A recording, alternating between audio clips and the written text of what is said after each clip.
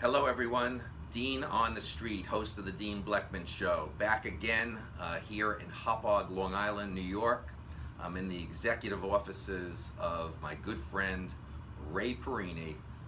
He's running for District Attorney of Suffolk County, Long Island, New York, and I'm really excited about it, okay? And I'm excited that you're here with Dean on the Street today, the Dean Blechman Show. My pleasure, Dean.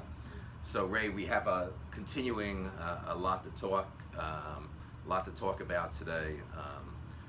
What are the biggest law enforcements today going on in Suffolk County?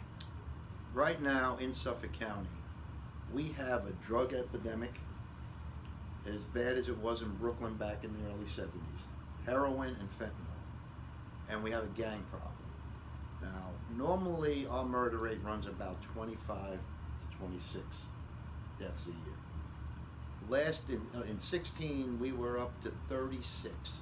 Wow. Because of the MS-13 gang problem. That has to be addressed. In 2016, when all of the toxicology reports are in, we will have over 400 of our children overdosing, dead, from heroin and fentanyl. That's not the Suffolk County I moved out to back in 76. Not me either, Ray, and my kids are adults now. Well, so am I. But we are losing our streets to gang violence, and we're losing our children. This impacts all families, cuts across all social and economic backgrounds.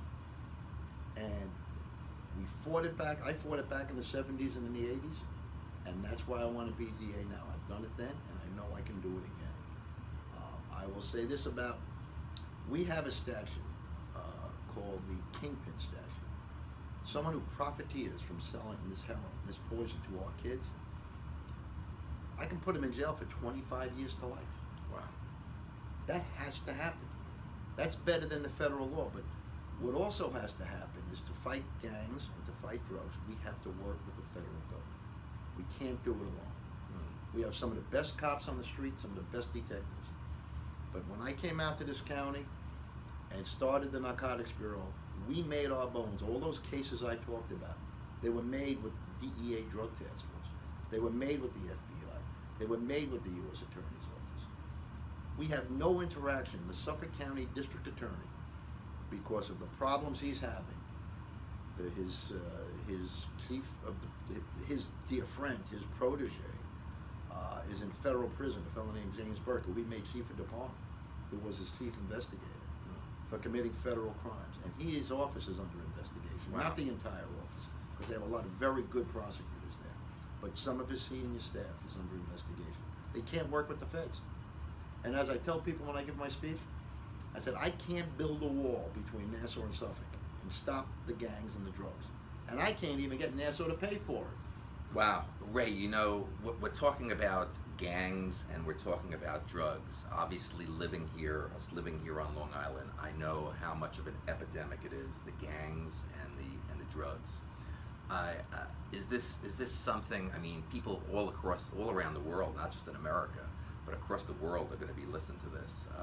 This phenomenon of heroin and drugs, I'm assuming is going on everywhere.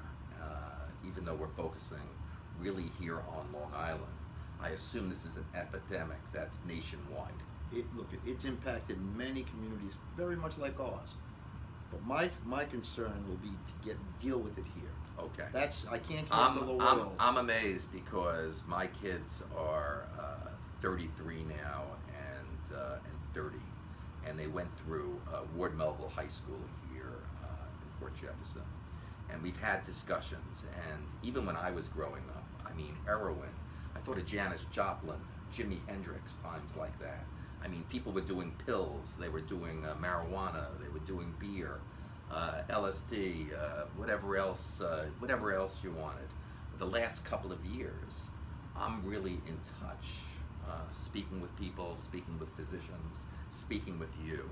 It's unbelievable. I mean, how bad what's going on in our school systems today here in Suffolk County, Long Island, the epidemic of heroin.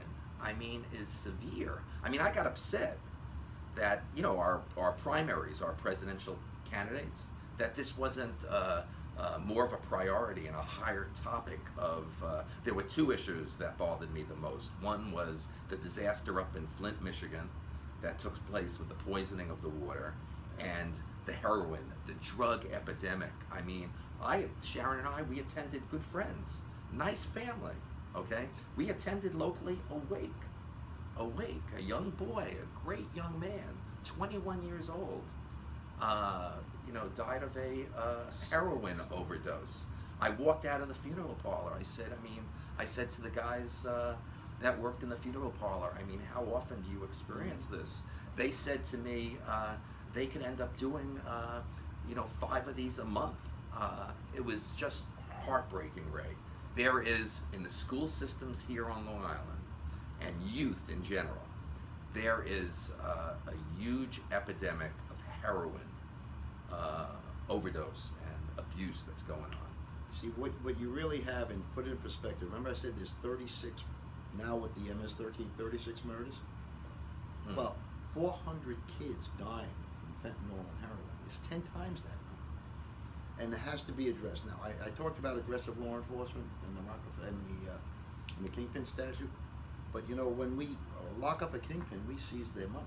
Wow. That money can be used to open up more beds, more facilities, because the victims of this, the street user, the kids who are addicted, have to get treatment. Wow. And I'll say this, back in the 70s and 80s, I had a program, even though it wasn't popular then, with what was called Apple is now Phoenix House. And if I had a kid who really was an addict, I would put him into a program, a year to a year and a half, no 30-day programs.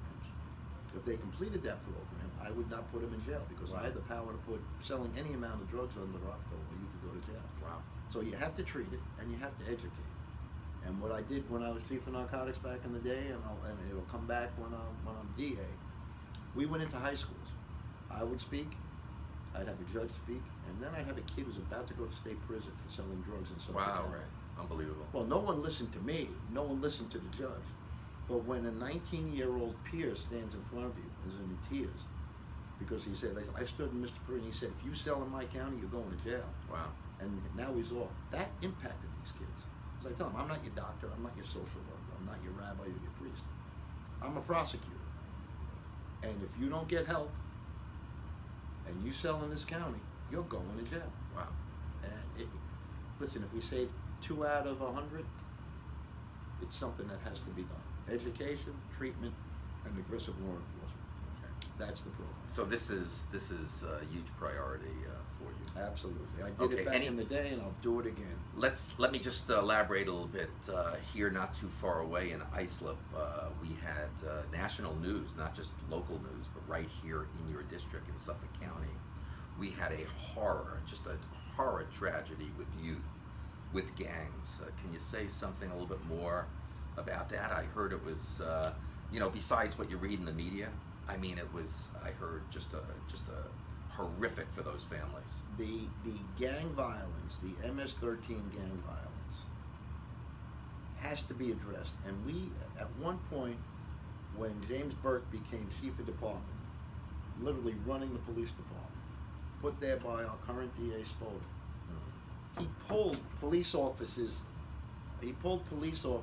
out of the gang units and out of the drug task force. Our Suffolk cops are great cops. That's where you get your informants from. That's where you get your street information from. And that's what has to happen. That gave us satisfactory years. Wow. And that it's turned around now, but it didn't turn around until after Burke got indicted. And it's not being addressed properly now. And the other thing is the MS-13 problem is the same problem. We have to have the task forces, but we also have something called the Unaccompanied Minor Act. And they're kids coming up from South America. We have over 4,000 of them going through our courts right now, and they're not being supervised. Wow. And they're perfect victims for MS-13, because MS-13 gives them the structure. Now, if we're going to continue to do that, and I think that law has to be revisited, we have to make sure they have a family, they have supervision, that they're not on the streets alone to be picked up by the MS-13 gangs and used, because that's where our gang problem comes from. Wow. Listen, I know for our local people here on Long Island, and I know it was national news, anything you want. You mentioned Burke. Is there anything that you want to mention? Who Burke is? James Burke was the chief investigator for Spoda. Was an inspector in the police department.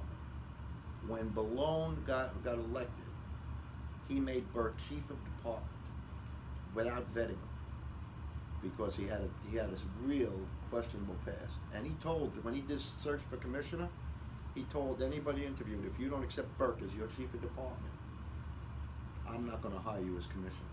Now, we have a major department here. We're one of the 10 largest departments in the country. Right. We deserve a real pro in here. And Burke should have been vetted, and no one did a thing about Burke until the feds came in and indicted him for running a bad department. I was saying, Suffolk cops are great.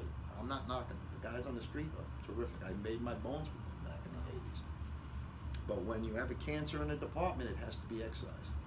And they waited too long to do that, and it set us back in law enforcement. Wow.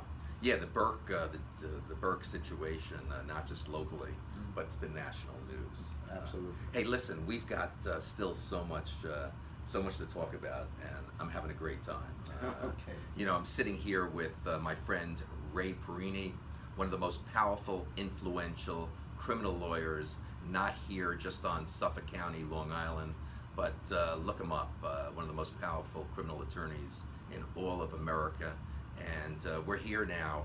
We're talking some serious stuff. He's running for district attorney of Suffolk County, Long Island, and we're going to be back soon to talk some more important topics with Ray. So from all of us, Dean on the Street, host of the Dean Blechman Show, Ray and I will see you real soon. Bye-bye now. Take care.